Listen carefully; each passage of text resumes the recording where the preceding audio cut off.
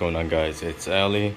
In today's video we will be working on this Eleanor Mustang, and I had a layer shift problem over here, but I had to break it again and glue it back again, so it's not gonna be a problem because each piece took about 1 day, 24 hours, so 2 pieces will take 2 days if you don't have any failed problem. But with this one I did a new technique. I put these pins so you can put a piece of filament and it's gonna align itself with the other piece.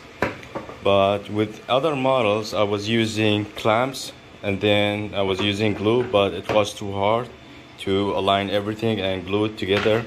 But with this one it's gonna be much easier. We're just gonna put these filaments and it's gonna align itself. We're just gonna glue it and it will be aligned perfectly fine. So this body designed for Secure D5 chassis. So the wheelbase is 216 millimeter and it will fit perfectly fine like this. And I will also provide the rims with the STL file of the body, so you won't have any problem for fitting the body on this chassis. Alright, now we're gonna assemble the body and put these pins and then glue it together, and then we will do a body work. And for this one I didn't do any headlight. We're just gonna put a sticker on it because I want to use this body only for my practice, so if any crashes I'm not gonna have any problem with breaking headlight or anything. So it's gonna be a solid body with some decals.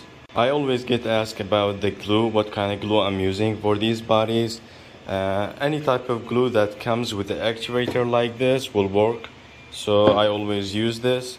I'm gonna put some, and then if you don't have these pins, these glues not gonna be useful because it's gonna glue it right away. But now we have these pins, so not gonna be a problem. We're just gonna slide it in and it will align itself and the glue will hold itself. Another tip I would like to give you, to use less body filler, because whenever you have body filler on the 3D printed body you have to sand it down till it will be smooth. So in this case you just need to use on this scene, only on this joint, but for me it will be on this joint as well because I had layer shift. So if you have perfectly fine body in 2 pieces, you will only need on the middle and then the front and the back.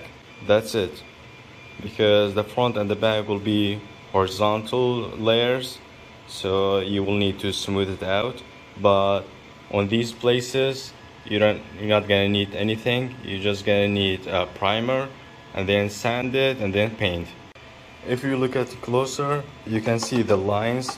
It's very deep, but with the hood it's not that deep, so the primer will fill that, but it's not going to be able to fill that. So we need a filler for that, but not for the hood or any flat surface. This video is sponsored by PCBWay. PCBWay is offering 3D printing, CNC machining, sheet metal fabrication and injection molding. You just have to put the file and it will tell you the price and shipping date. PCBWay's link in the video description box below for more information. Thanks for PCBWay for sponsoring this video. This video also brought to you by these Patreon members.